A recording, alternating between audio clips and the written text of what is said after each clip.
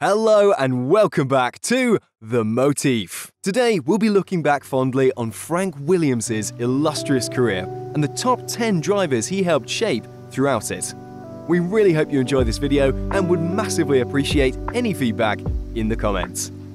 After a brief career as a driver and mechanic, Frank Williams founded Frank Williams Racing Cars in 1966. After running cars in Formula 2 and Formula 3 for several years, he purchased a Brabham Formula 1 chassis and ran his friend and driver, Piers Courage, throughout the 1969 Formula 1 season, twice finishing in second place.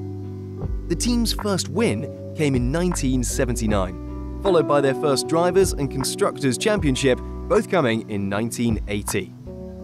Between 1979 and 1997, the team won 7 Drivers' Championships, 9 Constructors' Championships, and a total of 113 wins.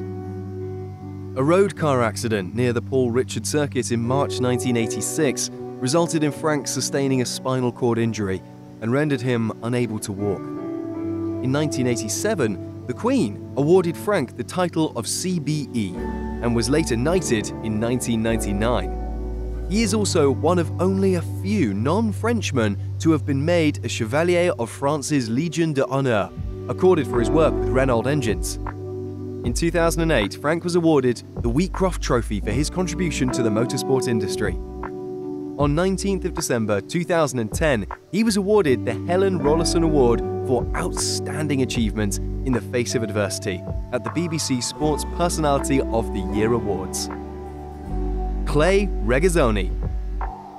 Under Williams, he clinched the team's first F1 win, driving a Cotsworth-powered Williams FW07 fittingly at the British Grand Prix in 1979. Regazzoni's fortunate hiring to Williams' relatively new F1 team came after Williams had acquired a substantial funding injection through an old F1 friend of his, John Crichton Stewart. Alan Jones. Australian Alan Jones came on board with Williams in 1978. Frank put a £350,000 budget together and persuaded Alan Jones, winner of the 1977 Austrian GP with Shadow, to come on board for 1978. The no-nonsense Australian gelled perfectly with Head and Williams, and he was to play a key role in establishing the team. Winning the Drivers' Championship and the team winning the Constructors' title by 54 points, Jones proved a worthy ally of Frank's. Nigel Mansell. Mansell's seemingly constant moves to different F1 teams between 1985 and into the 90s are way overshadowed by his immense success, facilitated by Williams. Frank recalled, "There are more stories to be recounted about Nigel Mansell within Williams than anyone else. He was just one hell of a racer. Whenever he went racing, the horns came out and the fangs popped out of his jaw, upper and lower, and he was off. He was fantastic, but difficult to deal with sometimes. But there are great memories." Nelson Piquet. Piquet became another of the 7 drivers under Williams who won the world title. He was heavily mentored and coached by Frank in the mid-80s after having joined alongside Mansell in 1986. Many experts argue his best years were behind him, but Williams, in his ever-present surprising fashion, saw Piquet rise to the top once again. Alain Prost. Onboarded in 1993 by Williams, Alain Prost strolled to the 1993 world title under Williams, having reportedly thanked Frank and his team profusely after retiring soon after. Principally because of Prost's massive and fairly casual success in the previous year, 1994 marked the year where every driver wanted to join the Williams F1 team. Lance Stroll. Only 18 years old when signed onto the Williams roster in 2017, Stroll was a controversial topic of discussion in the F1 world. His age was surely against him, noted F1 pundits and commentators. Williams allowed Stroll to really have his first full season in F1, with Williams looking beyond age and focusing on raw talent. Keke and Nico Rosberg. Both Keke and his son Nico respectively represented the Williams F1 team.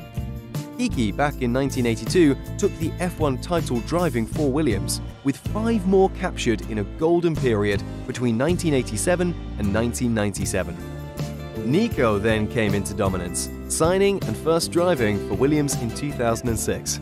He got into his stride, setting a lap record in his first race in 2006 at the Bahrain Grand Prix.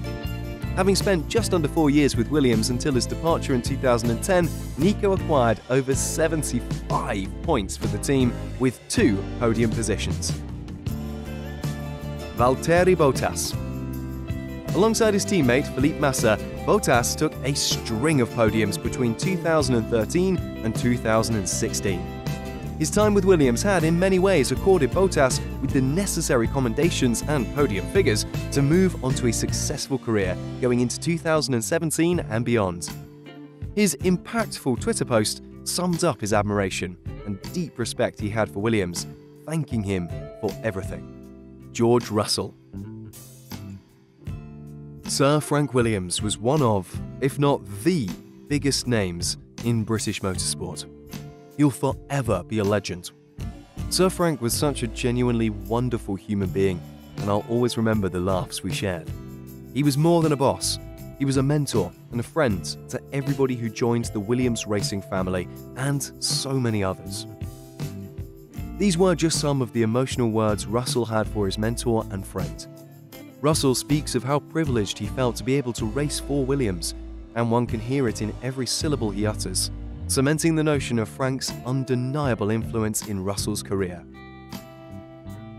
Jacques Villeneuve. Villeneuve drove for the team for 3 years and already knew the team well, as his own father had to compete against the Williams team and head in his career.